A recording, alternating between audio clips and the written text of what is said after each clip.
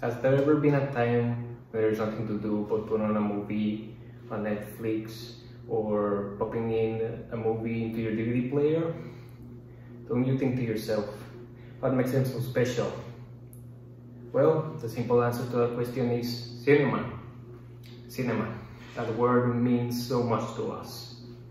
When we think of cinema, we think of amazing characters, interesting places, great stories, and even, to some of us, incredible music. But what does cinema really mean? Well, Merriam-Webster defines cinema as the art or technique of making motion pictures. And that is exactly what cinema is all about.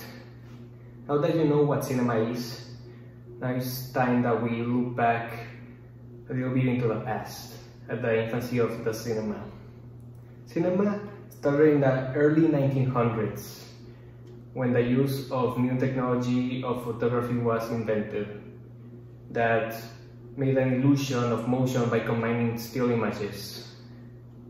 With these ingredients combined, well, the first movie camera was created, and with it came the invention of cinema, or what it was named back then, Nickelodeon.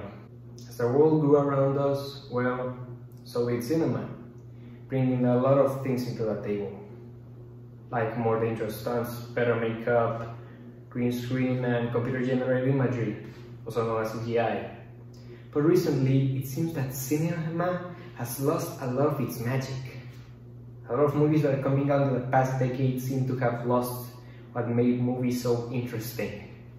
Movies used to have interesting characters in the past, characters that struggled and that you could relate to.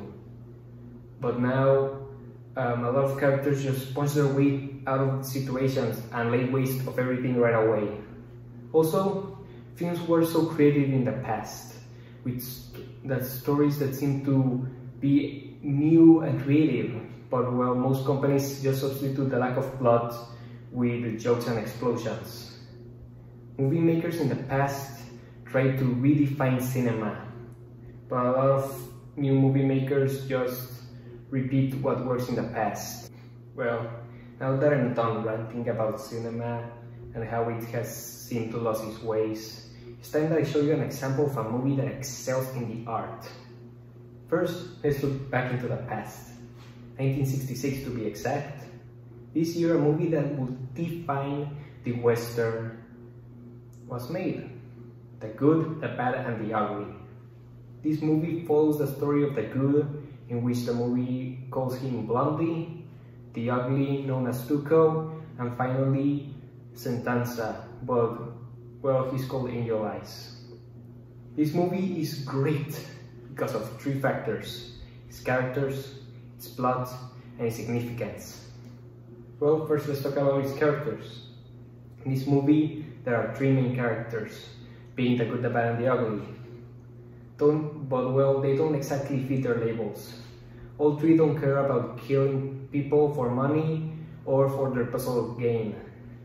And none of them is morally in the good. The Good, well, he's given that because he's morally good, like better than the other two, if to be exact. The Good actually is the one who kills the most people in the movie, more than the Bad, that he's perceived as the Good. And well, this is because his morals are better than the Bad's, which only kills because he wants to kill. The Ugly is a very interesting case, because he's not just called the Ugly because, well, he's ugly. He's called the Ugly because the things that he does are ugly. He tries to avoid crime and justice and kills anyone who stands in his way. But well, he also tries to help his friend Blondie on his perils. And then there's the Bad. Despite being a Union sergeant that in history he's seen as the good guy, he actually just kills because of killing and does it for personal gain. He doesn't care about others and he only cares about himself. He treats the war as a way to make money. Let's now move on to the plot. This movie is based primarily on the civil war of the United States, and it's as important to the story as its characters.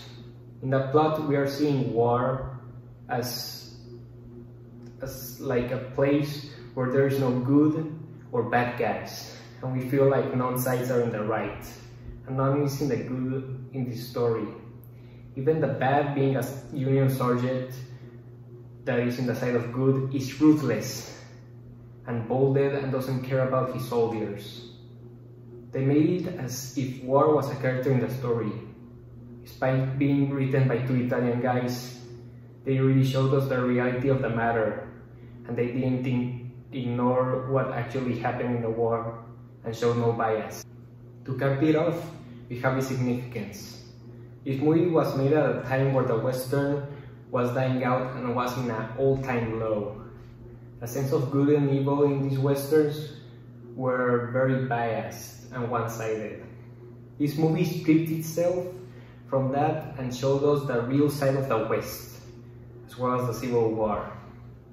That was disliked at the start by critics, but then grew as a classic as time went on.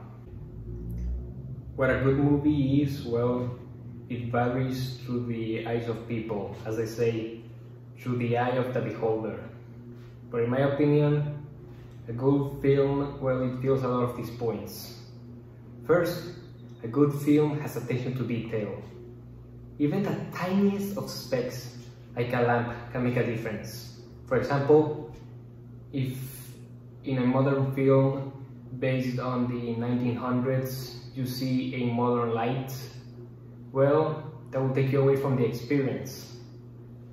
This job is handled by the prop department as well as the makeup crew and the costume designers. They take great precaution to make these parts of the film as perfect as possible and do a lot of extensive research. Another thing is the emotion that a movie gives you. For example, when you see Up, you will get a emotion of sadness at the very beginning. And that is because it is intentionally trying to make you feel sad, and that is a great way to keep your audience hooked. This role is handled not just by the actors, but the directors and the editors, that splice the shot in a way which gives you that vibe. Finally, a thing that I think is the most important is the story. A movie is nothing without its story, because, well, without any sense of direction, it's just like a maze of words, and the story has no cohesion. It's incomprehensible. The dialogue will confuse people and will take you out of the experience.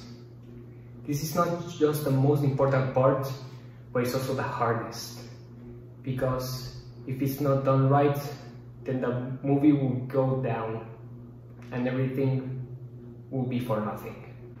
I share to you today the importance of cinema, because it's important to our culture. Cinema is not just a mindless form of entertainment for an hour or two. Cinema is an art form. Cinema is just like writing and painting. It's a moving art. Yes, you can read a book and you can read the story and whatever it says, but could you be able to see a duel between a bunch of space wizards, or a battle including some of the most interesting comic book characters of all time, or even a beautiful planet filled with color and amazing sceneries? Movies can accomplish so much. A single scene can say so much with no words, that not only a book can do, but sometimes a lot of paintings and pieces of art get to do. Cinema is a thrill from beginning to end, and you can achieve several emotions and achieve wonders that no other media can replicate. I shall now show you how cinema is crucial to our culture and how it has changed our society that we live in. First of all, it has affected our slang and lingo. From time to time, people might quote a movie out of nowhere, and it has been so familiar to us that we don't even question it. like "Hasta la vista, baby" or "May the force be with you." It has helped us change our perspective in other things of our culture, like social classes that was done perfectly well in the 2009 award-winning movie Parasite, and that people in jail are just like us. Well, most of them, which was encapsulated perfectly in the Shawshank Redemption. Finally, it has showed us history, and it has showed us a lot of the humans and how we have evolved over time.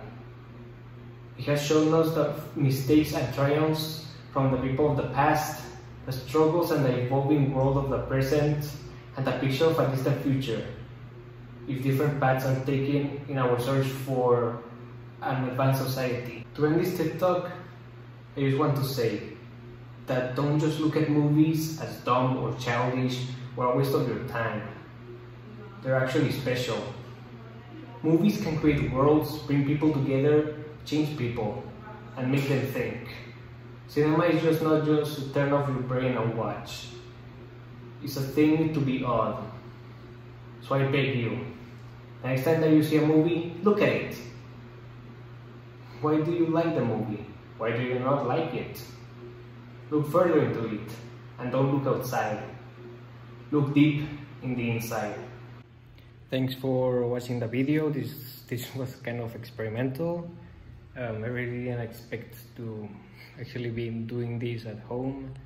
This is my setup, the green screen, then this thing, this wagon. Since I can't really stand up here, I covered too much of the screen, so it's better if I just kneel down on this thing, and I occupy a little bit of less space. So yeah, thank you for watching.